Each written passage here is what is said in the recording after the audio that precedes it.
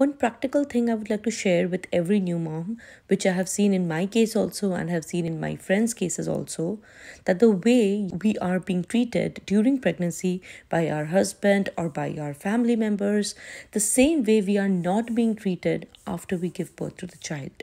During pregnancy, you are treated like a queen, right? Everybody takes care of you, your baby, your body, everything.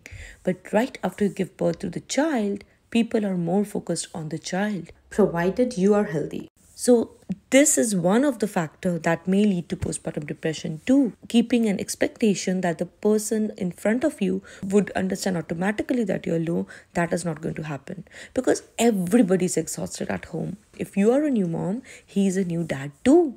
So he is also trying to cope up with things, how to handle a new baby, how to handle things around him. So make sure if you're feeling low, go and talk to him and share your thoughts. This is what I wanted to share with you all today from my practical experience after pregnancy. Hardly anybody would understand your mental health at home if you don't speak out because you may be physically fit after 2 weeks of delivery. I hope some of you might be able to relate to it and this will help you overcome the depression phase. Please subscribe for more such practical videos on pregnancy and parenting.